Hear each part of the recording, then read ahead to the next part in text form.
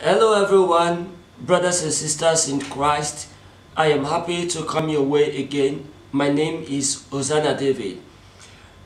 The Lord gave me this message and I want to give us this message. It is not for the whole world. It is a message to America.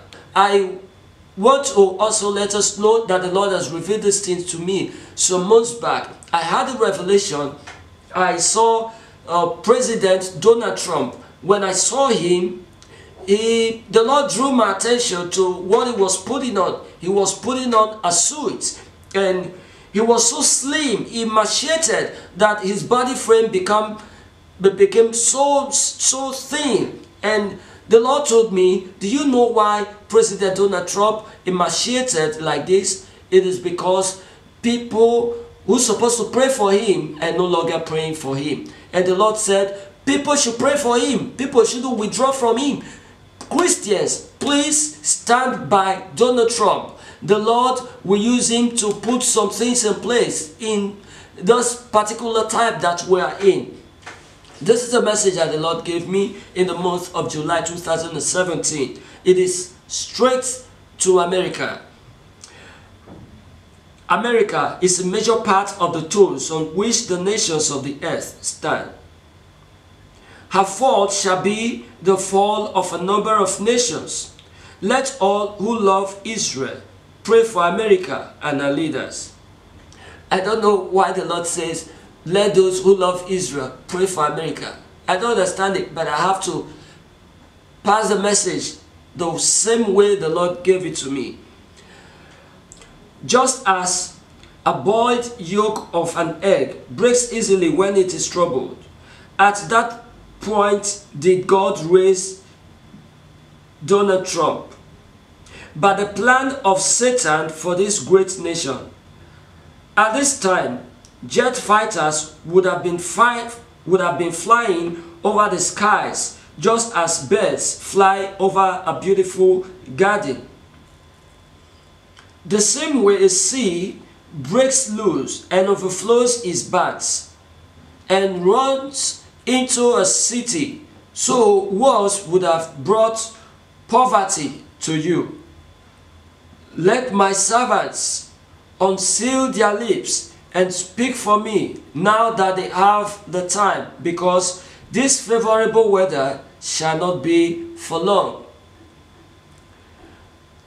At this point in time, I had a vision. I saw President Donald Trump with many white birds. He had so many white birds on his face. A voice spoke and said, with wisdom and the heart of the fearless have we endowed him. But let my children know that he is a man. Therefore, he should not be left to stand alone. Let intercessors keep their knees bowed in prayer, so that his knees will not bow to the pressure of evil. This is a message that the Lord gave to me.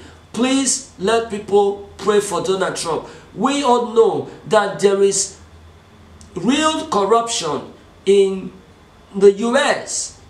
Lots of institutions like the CIA, we know that everything is not okay.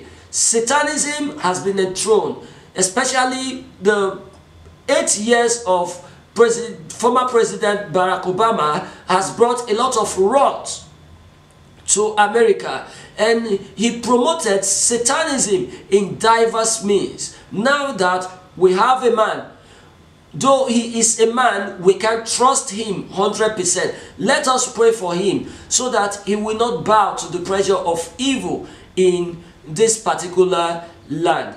America is influential. If America stands, the nations of the world will also stand. If America falls, the nations of the world are going to be affected negatively. Please pray for America. Pray for our leaders and pray for the Christians in America so that they can have a good time to spread the word of God before the second coming of Jesus Christ. Please be strong in your Christianity. Forget about what people call hate speech. Speak the truth and stand for the truth that you know. The Lord God Almighty will come to take us home. But before we go home, let us stand and speak the truth and also pray for our people who are representing us. Thank you. God bless you.